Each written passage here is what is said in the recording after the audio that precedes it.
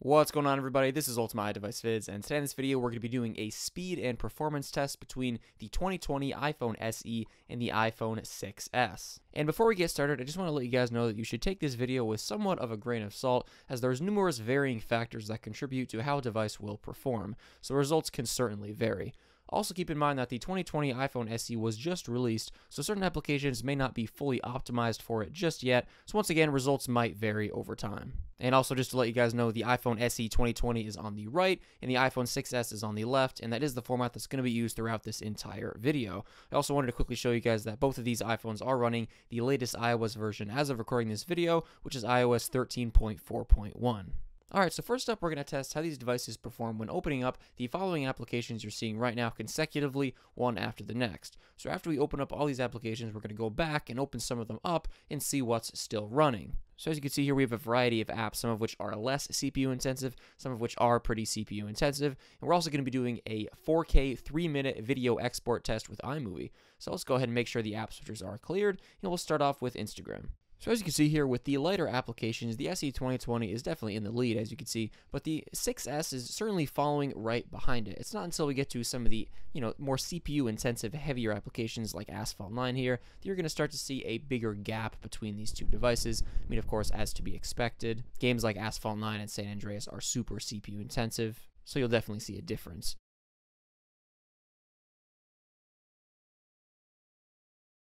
So you can see there the SE 2020 actually just finished up Asphalt 9 and is now moving on to San Andreas. You can see that the 6S is still loading Asphalt 9.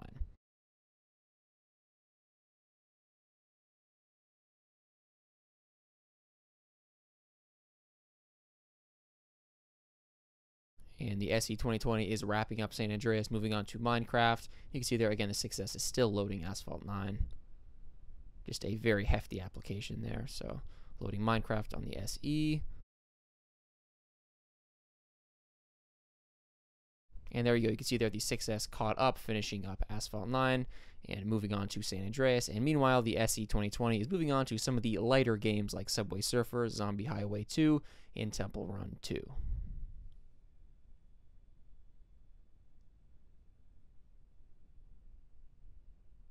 And alright, so the SE 2020 has reached the 4K 3-minute video export. Meanwhile, the 6S is moving on to Minecraft.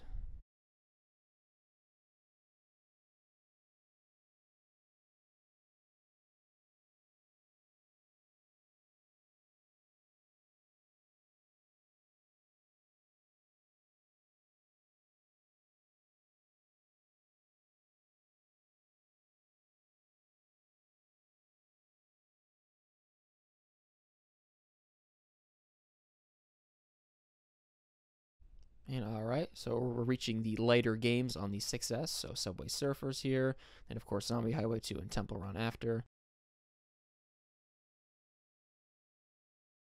So you can see here, definitely the 6S does a much, better job with the lighter applications as to be expected, of course, in comparison to, the heavier games. Of course, the device did come out in 2015, and the SE 2020 just came out here in 2020, so of course it makes sense. All right, so the 6S just reached the 4K export test. It caught up to that.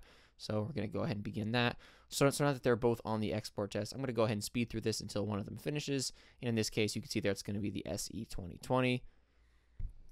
All right, and the SE 2020 just finished the export. Moving on to PUBG. While the 6S is, of course, still working on that 4K export.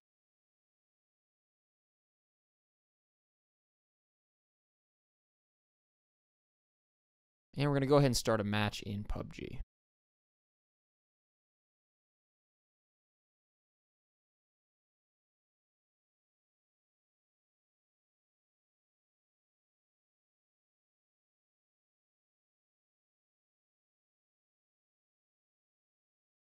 And alright, moving on to Fortnite on the SE 2020.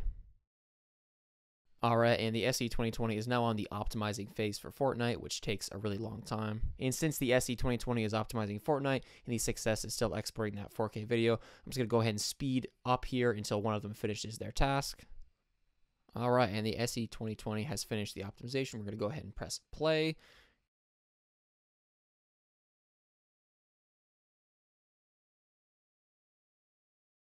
And meanwhile, the 6S just finished up the 4K export. So now we're going to move on to PUBG on the 6S while the SE is loading Fortnite.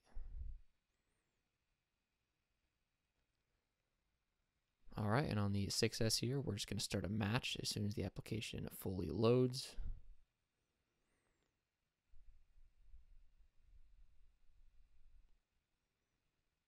All right, going to go ahead and start that match. Meanwhile, again, the SE 2020 is still loading up Fortnite.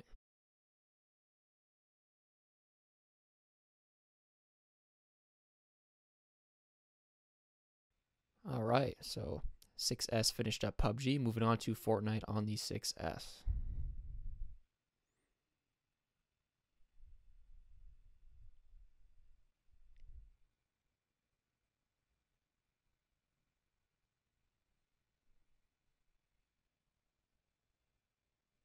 All right, so as you can see here, the SE 2020 did finish up Fortnite. So now we could go ahead and check back in on some of the other applications that we opened earlier. And as you can see there, it actually needed to reload every application that we went back to except for Subway Surfers for whatever reason. But definitely a little bit surprising result, especially considering that the iPhone SE 2020 has 3 gigabytes of RAM. And actually a little bit later, it's a very interesting result that you'll see is the 6S actually does a better job at keeping some of these applications open. And it only has 2 gigabytes of RAM. And meanwhile, you can see here the iPhone 6S is still optimizing Fortnite, of course.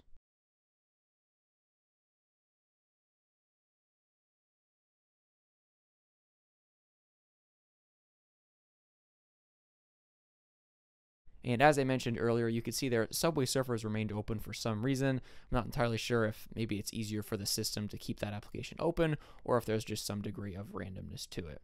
And once again, every other application on the SE 2020 that we went back to was closed. So once again, the 6S, as you can see there, is still optimizing Fortnite. So we're just going to go ahead and speed through until that completes. And once again, as I said earlier, the optimizing phase takes a very long time for Fortnite.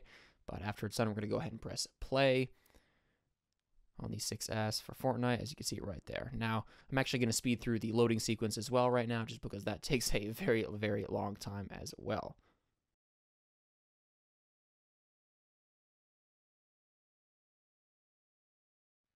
And all right, so the 6S just wrapped up Fortnite. So we're going to go ahead and check back in on some apps. So as you can see right there, Instagram, Twitter, and Spotify all remained open on the 6S, which is very surprising considering that it has 2 gigabytes of RAM in comparison to the SE 2020 that has 3 gigabytes of RAM. And just considering the device's age in general, I'm really not sure why it was able to keep those applications open when the SE 2020 was not. Just very interesting to see that. As I said at the beginning of the video, there's numerous varying factors that could be the reason for that. But every other application that we checked up on the 6S was not open. So I'm just going to go ahead and speed through this sequence.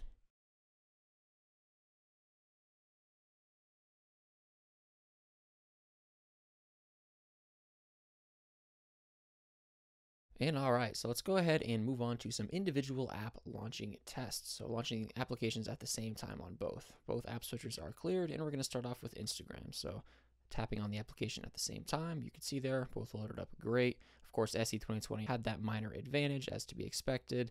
And with these minor, smaller applications like this, you're really not going to see too big of a difference between these two. But once again, once you start to get to the heavier applications like Asphalt 9 here, as I said in the earlier test, you're going to start to notice a little bit of a bigger gap.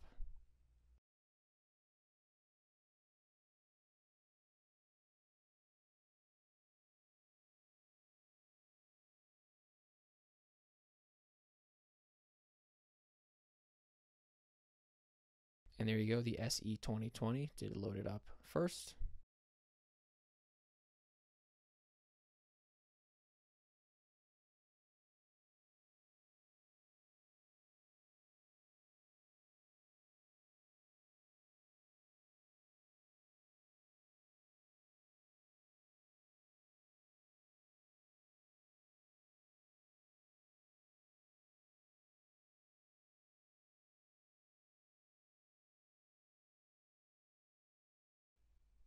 And there you go, the 6S just loaded it.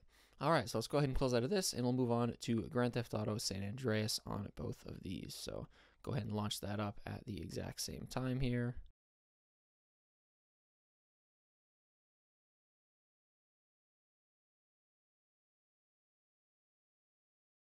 And we'll skip the intro sequence and start the actual game.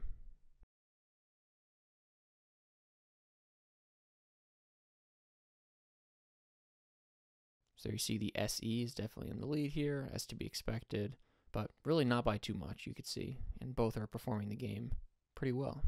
So let's go ahead and close out of here, and we'll move on to Minecraft.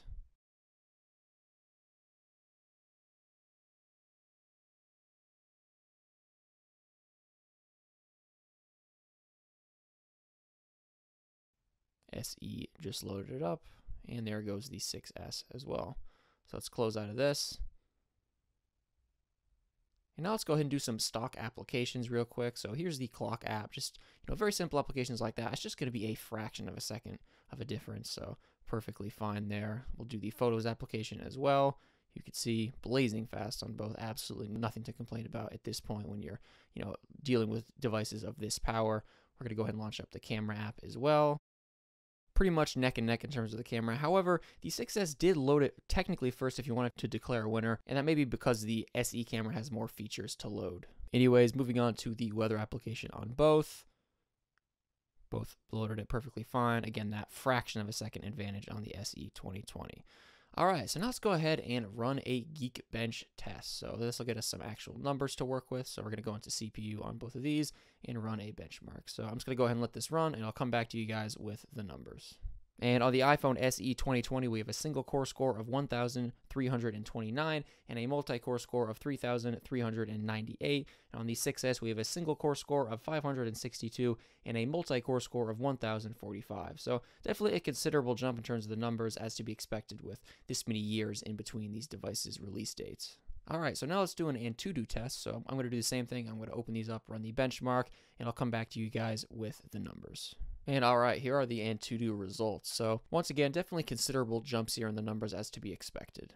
But yeah, guys, that wraps up for this video. I definitely find it interesting comparing older devices to newer devices just to see the difference in speed and performance. So I hope you guys enjoyed this video. Thank you so much for watching, and I'll catch you in the next one. Peace out.